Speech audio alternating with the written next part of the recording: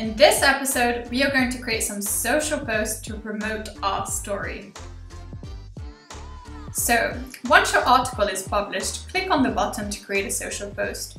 All of the social posts related to the article will appear here, and later you can choose to easily access them at any time, or even to create more posts if you need to do so. So let's go ahead and create our first one. So here you will see our social media editor. We started creating a social post from our article. So you can see the preview photo is already in place because it uses the same photo from the article. So now we have a piece of content that we can publish now or schedule for later. You can also use our UTM builder here as well if you want to track the performance of this content in Google Analytics. So now it's time to choose the channels you want to post this content on.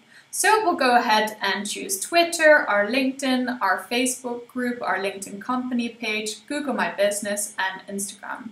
We will also let our colleagues know in Slack that we have a new article, and we can also post it on our Facebook page.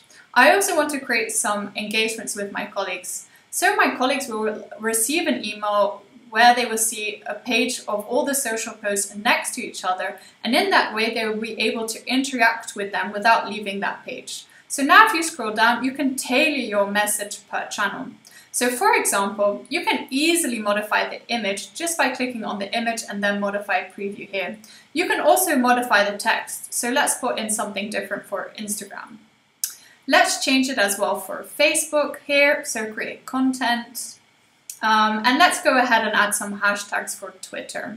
Let's put in our keyword pop-ups and content marketing. So you can also request for approval. You just need to put in a valid email address in here, or you can choose someone in your StoryChief account. You can, for example, add comments. You can also mark this as approved, and so on. But that isn't all. So you can also tailor the publishing times and schedule the post for different times. But we also want to promote this article constantly, because if we do so over time, you'll get more followers. The algorithms on each social network result is different. That means that you want to promote it even more and maybe in a different way. So we'll use this plus button on the top left corner here. If I click on it, I can duplicate the current social media post. Now you can see here both drafts. If I click here on the top left corner, you can see them both. And now I'll schedule it again for, let's say, in 6 months, for example. I'll go ahead and schedule that. Let's choose that day and click on apply. But let's say I want to schedule it even earlier, let's say maybe for tomorrow, for example. Let's publish this then in a different form. And let's say publish now or schedule it for in a few hours later. We can also do that.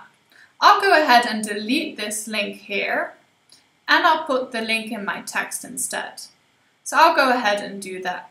I'll add the link, and voila. I will also use a video to promote this story. So you can use a video from your computer or from your media library. I've already prepared something and I'm going to use that one. So this video that we created in Canva, for example. And this video is a summary of this article, which is much more fun and attractive to watch than a link. So this post will go up again to all social channels, but if you want to disable some of them, for example, let's say your personal LinkedIn profile, in order to make it less spammy, you can also go ahead and do that. So this is how our social media editor works.